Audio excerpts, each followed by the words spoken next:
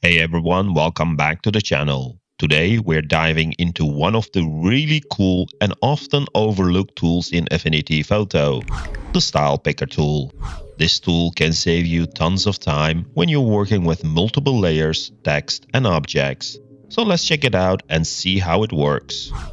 By default, the Style Picker tool is not directly visible in the toolbar. It is hidden as a secondary tool under the Color Picker.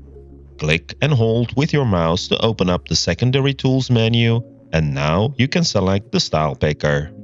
If you're planning to use it frequently, you can go to the View, Customize Tools and drag it to your Tools toolbar. Once you are done modifying your Tools toolbar, go back to the View menu and uncheck the Customize Tool menu item. Now that we know how to find the Style Picker tool, let's go ahead and see what it can do. In essence, it copies the applied styles from one object to other objects. And by styles, we're talking about everything from fill colors and gradients to strokes, effects, and even text formatting. First, we need to fill the picker with a style. An empty picker is oriented to the left, and if you have a very good sight, you can see that the dropper is empty. Let's fill the dropper with the style from the curve with the stroke. Notice how the dropper cursor has changed orientation and is filled. Our test subject is the Bugsy bug, so when I click on Bugsy, Bugsy will get the same style properties as the curve with the stroke. Pretty awesome. Right here in the context toolbar, you see some handy settings. You can choose what specific properties the style picker will apply. For example, if we don't want to copy over the stroke, we can disable the stroke. I'll reset Bugsy and select it with the tool enabled, and as expected, the stroke has not been copied over. The All and None buttons on the toolbar are a quick way to enable or disable the style properties. Perfect if you quickly want to copy over one property. The Unload button clears or empties the dropper so we can pick another style. The orientation of the cursor has switched as it is now an empty dropper. A quick way to also unload the picker is just using the Escape key. You could also click on an empty area on the canvas or the background gray area to unload. Here are some things to keep in mind while using the Style Picker. When selecting a style, the picker will ignore groups. It will pick a style from an object in a group, which in fact makes sense, as the group can have objects with different styles. This also means that if you have effects applied on a group, there is no way to copy over the effects of the group with the Style Picker. For example, the outline effect we see on the bee is on group level. When I pick the style and apply it to Bugsy, the outline effect is not copied over. By the way, instead of clicking on an object, we can also apply the style to multiple objects by selecting them.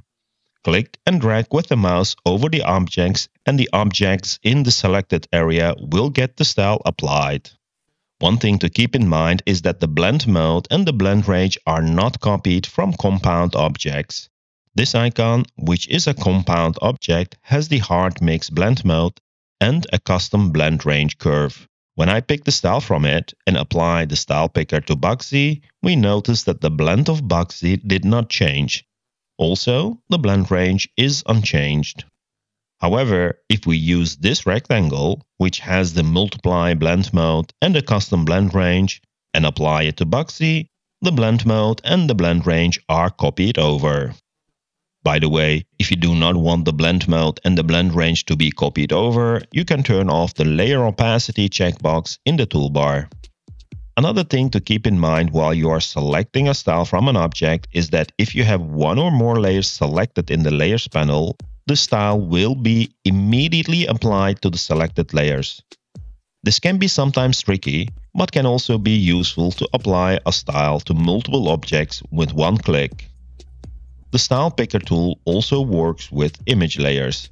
Instead of using the Unload button in order to pick a style, we can also use the Alt key modifier to pick a new style without unloading it. For images, the Style Picker tool is ideal to copy over the blend and the blend ranges. However, it also copies the color fill and the applied effects, like in this case the blur effect.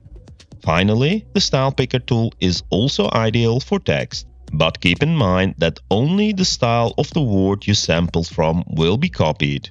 When applying the style, it works the same way. Only the clicked word will get the style. If you want to apply to multiple words, you can use the selection trick. Or hold down the Ctrl or Command key while selecting the text. This will make sure all the text in the layer will get the same style applied. Remember that you can choose what needs to be applied. If you don't want the font type to change, just turn off the character settings in the toolbar. As you can see, the Style Picker tool makes it incredibly fast to maintain consistent design elements across your project, whether you're working on graphics, shapes or text. And that's it. A simple yet powerful way to streamline your workflow in Affinity Photo, Designer and Publisher, as this tool is available in all the Affinity products. Give it a try and let me know in the comments if you found this video helpful. Don't forget to like this video if you enjoyed it and hit the subscribe for more tips and tutorials on Affinity Photo. Thanks for watching and I'll see you in the next one.